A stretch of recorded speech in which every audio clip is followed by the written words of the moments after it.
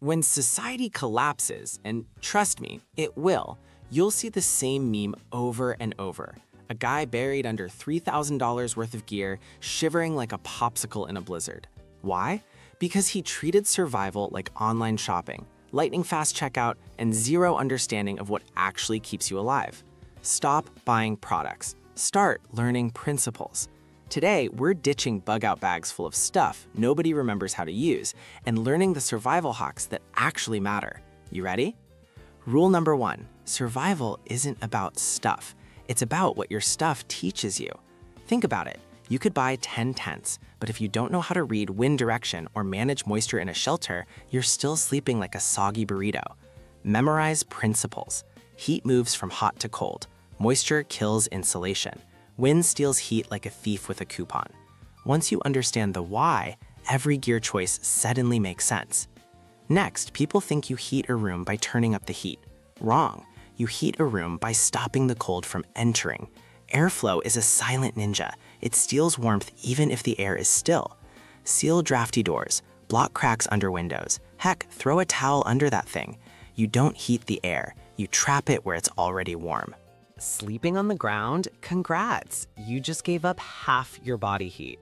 That floor is a heat vacuum. It drinks warmth like it's at an all-you-can-absorb buffet. Stop giving it access. Build a barrier. Leaves, foam, cardboard, a spare jacket. Anything that stops your body from touching that cold, cruel world. Heat doesn't just disappear. It's stolen. Block the thief.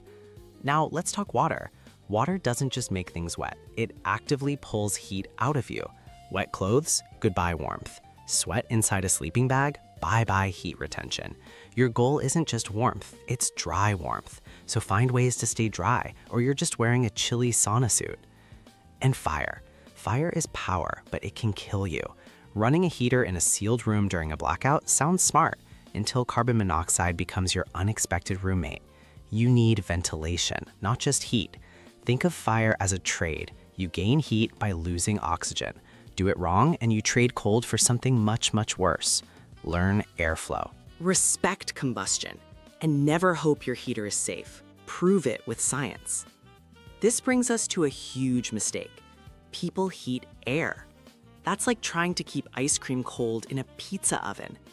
Air has almost no energy storage. It warms fast and cools faster than a meme goes viral. Instead, heat thermal mass, stones, bricks, even jugs of water.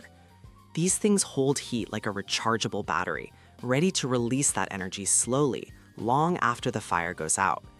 This is how the ancients stayed warm without power. This is how you survive, not with screams, with science. Last survival myth. You don't win by hiding forever. People think survival equals bunker, but your biggest enemy is bad positioning. If you can move to a better location, a windbreak, a spot with sunlight, a place with natural thermal insulation, you don't just survive better, you survive easier. Sometimes the best shelter is just the next slope over. So stop buying comfort and start learning the laws that make comfort work. Modern gear looks shiny, but survival is a physics game, not a shopping spree. If you want to last when society stops working, you don't need more stuff. You need more sense. Which one of these survival hacks surprised you the most? Let me know. I'd love to compare some real survival wisdom.